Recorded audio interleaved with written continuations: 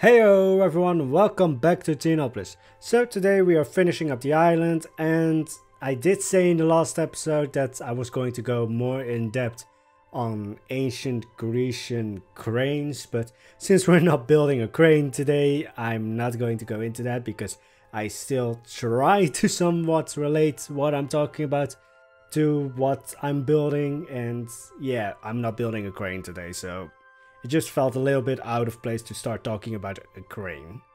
Also, I quickly want to mention that this is probably the second to last. Well, let's just make it easy. There's probably one more video on the Pharos, and after that, it's done. Well, actually, sort of done, because I'm not going to do the bridge on the back side of the Pharos because I have no clue how the area in the back of the Pharos is going to be, or at the back. And the bridge is kind of like the connection point between the island and the back, so the bridge has to somewhat reflect both of those places, and if one of those places is not, well, I don't have any idea for those places, then yeah, then it's just better to just leave it for a little bit until I have a somewhat of a idea on how the back of the Pharos, or the area at the back of the Pharos, is going to look.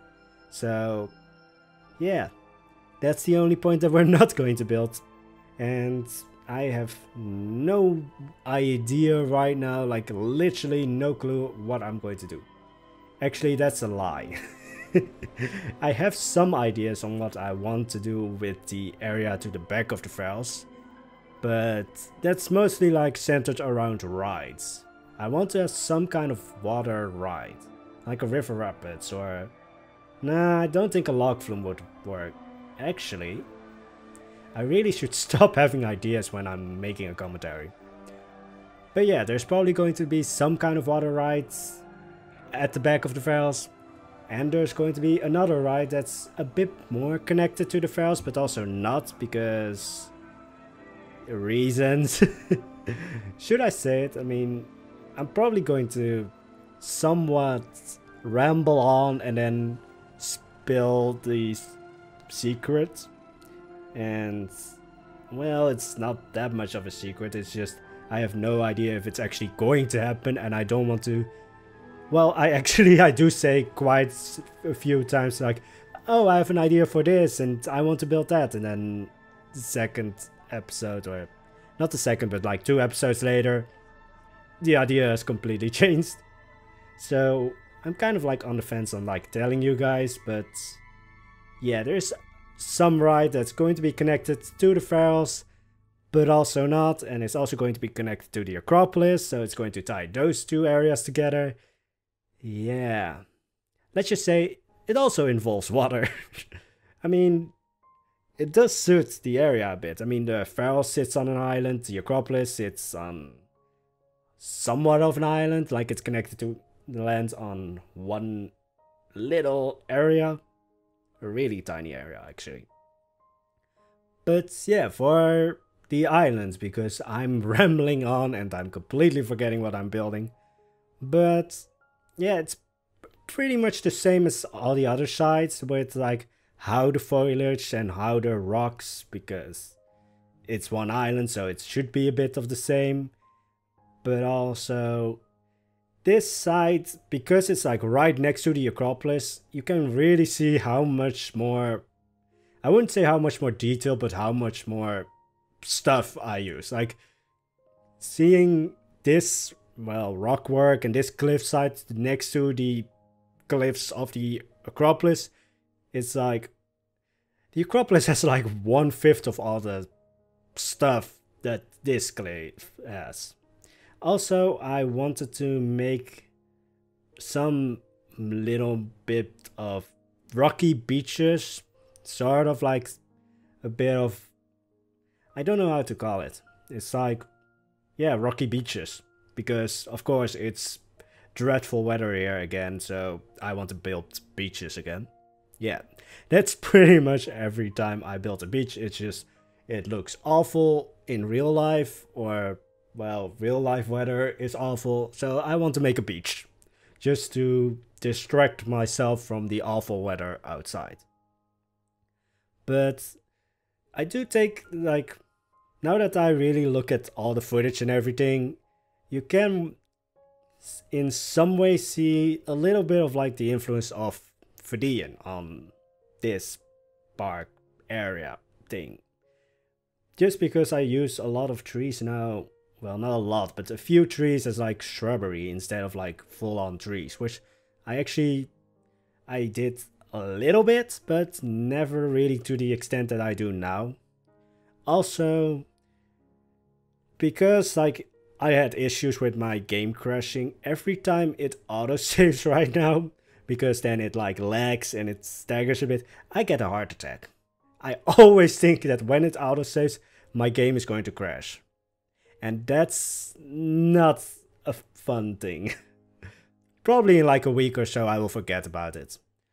But right now I'm just like, don't freeze, don't crash. Yeah. Also, I have one great tip for anyone building nature stuff. Do the rock work when you have zero inspiration. Like, rock work is one of the things that you can just do when you have literally no idea. Rock work is just like, alright, let's place one rock atop of the other. Let's make sure that the rock atop of the other is somewhat stable, or at least somewhat believable in that it sits there. And then you can just go nuts. Like, rock work is probably like the most boring thing to do, but in some way it's also a little bit more necessary. And also, yeah, rock work is just really boring actually to do, but it does deliver great scenes if you do it right. Also, now that I look again at the footage, I wanted to make this rocky area a little bit more dangerous looking or dangerous feeling, so thinking of that, this is one of the straits that ships would go through, and thinking of like, oh, with rough seas, I mean, now that the sea is calm, it looks very pretty, but with rough seas, I mean, there are actually quite a few jagged edges along the rocks. Any boats that gets caught in that, it's gone. So that's what I wanted to do with these edges, just to give the Pharos a little bit of like a darker tone, like not make it all happy. Like, I even put a skeleton in here, but that's a bit of like adding, I wouldn't say realism, but a little bit more feeling to the place. Like, not everything is going to be cheery and happy. Like, with cliff sides, there are going to be shipwrecks. I mean, it's just natural to add that little bit of like darker side of things. It's just almost completely natural that there are going to be shipwrecks, because rough seas, rough rocks. I don't know where I'm going with it, but yeah, there are going to be shipwrecks. And in some way I just really like to set a really cheery or a really like beautiful place off with a little bit of like dark things, or like really small dark scenes. Like, those shipwrecks, or like those shipwrecks are really tiny actually. Most of you guys, if I ever release a park, will probably not really spot that. I mean, it's tiny in this large park, which is going to be, yeah, it's going to be quite a big park. I'm going to melt some PCs if any of you guys try to download it. I mean, it already has melted my PC a few times, so actually lately, now that I've upgraded my PC, doesn't do that as much. Actually, it runs very smooth on my PC right now. But yeah, more rock work. Again, most of the time when I start to, doing rock work, again, I have zero inspiration, and then as I'm doing it, I'm like making shapes with the rocks, and then I get inspiration, and then things happen.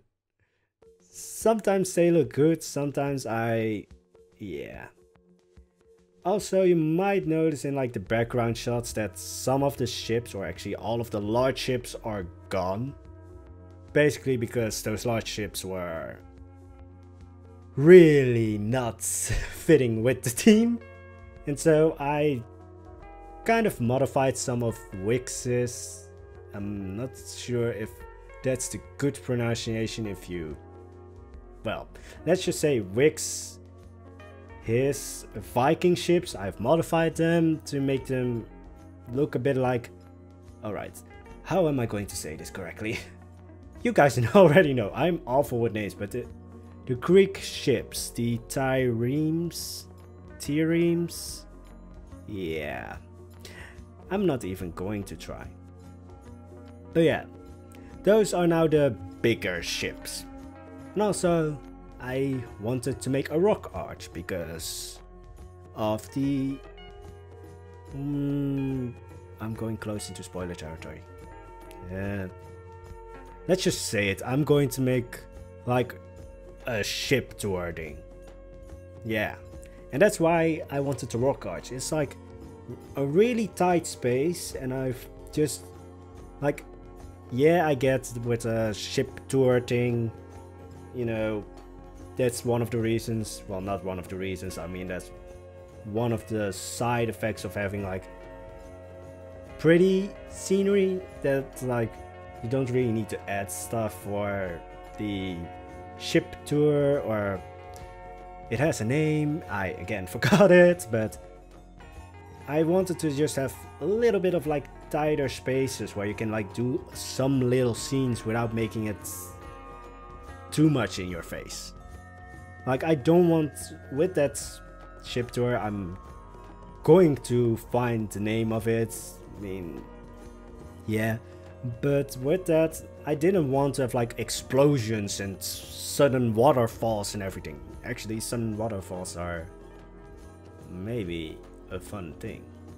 Again, I should never get ideas when I'm making a commentary, but it happens. And sometimes I forget those ideas as soon as I stop recording the commentary. Sometimes I remember them and then I just think, what the hell was I talking about? Again, another great example of how these commentaries are completely unscripted. But going back into the rock arch, because the rest of the scenery and nature is a bit similar to all the other sides, so I don't think it's really adds much to this video to go into that. But for the rock arch, it's a tighter space, it's more of a, you know, it's not a major sea route or ship route, and because of that, you know, you have a little bit more of like close encounters with the scenery and with, you know, yeah, I don't know really how to explain it understandably or logically, but I try. But yeah, it's just I wanted a bit more of the nature closer to the ship when it's, you know, sails through, and that's why I wanted to make the rock arch. Actually, no, lying again. I wanted to make the rock arch and then I thought, oh, this might be a very nice place to have like that ship tour going through the more island heavy places. Yeah.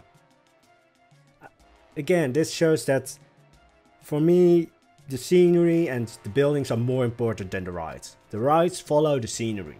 That's basically everything. So the thing, I think the only ride actually that has like somewhat molded the scenery around it is the train ride. Or the train. The train is, yeah. I mean, the whole side of the Pharos was basically just like, I can't, you know, make a really big, how do you say it? But I can't make the train go around the Agora area and then, you know, go into the back and everything because I have the station already. So the train on the Pharos Island is pretty much the only place right now where scenery followed rides and attractions. All the other places, the scenery makes what the ride is going to be. I also immediately see that I forgot to remove those wooden pillars. I should have thought about that. But anyways, that's going to be it for today. I hope you liked the video. If you do, I hope to see you back next week when we finally finish the Pharos. And yeah, I hope you have an amazing day. Bye bye!